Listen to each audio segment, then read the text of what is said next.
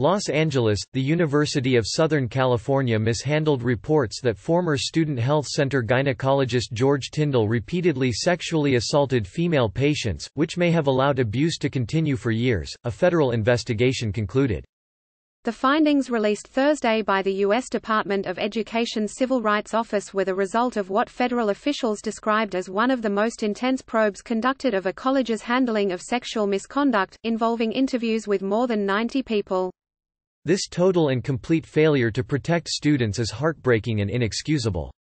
Education Secretary Betsy DeVos said in a statement, "Too many at USC turned a blind eye to evidence that Dr. Tyndall was preying on students for years."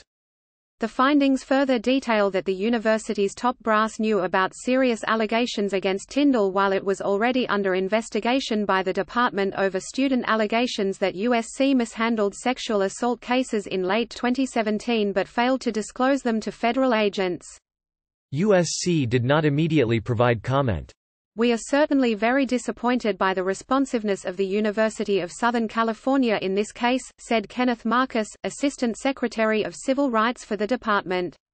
When asked by NBC News if department officials believe USC engaged in a cover-up of allegations against Tyndall, Marcus said, "It is difficult to determine with certainty whether documents were withheld with intention." Tyndall has been accused of sexual abuse by nearly 400 women while employed at the private university in Los Angeles. He pleaded not guilty last year to criminal charges of sexually abusing 16 patients. USC failed to investigate warnings from at least 9 patients about Tyndall's conduct between 2000 and 2009, the department found, and it failed to look into complaints in 2016 that he conducted pelvic examinations without gloves. Also in 2016, the university discovered over 200 photos of patients' genitals in Tyndall's office but didn't investigate that either and allowed him to continue seeing patients, according to the department. There were more photos that Tyndall admitted to taking with a Polaroid camera as far back as 1989, but the university didn't take steps to locate them, the federal investigation concluded. The department opened an investigation into USC's handling of allegations against Tyndall in May 2018 following a Los Angeles Times investigation and just 2 months after concluding a similar Title IX inquiry of the university. Multiple students had filed complaints with the Education Department during the Obama administration, prompting a years-long federal investigation that concluded in March 2018.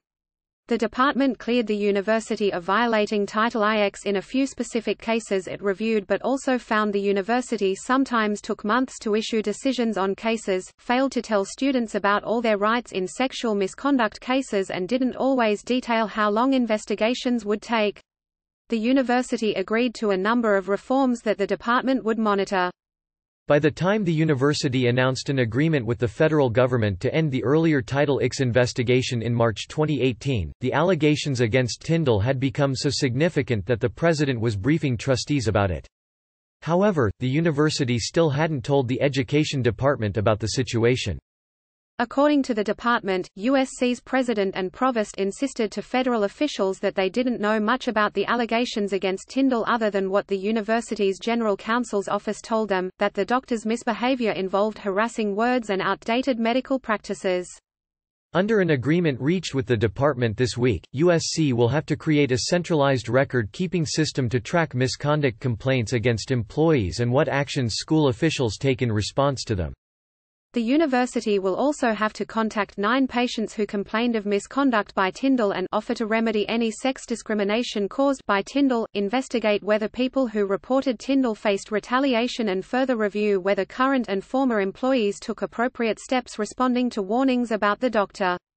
The university has agreed to a $215 million class action settlement to split among over 18,000 women who saw him as patients.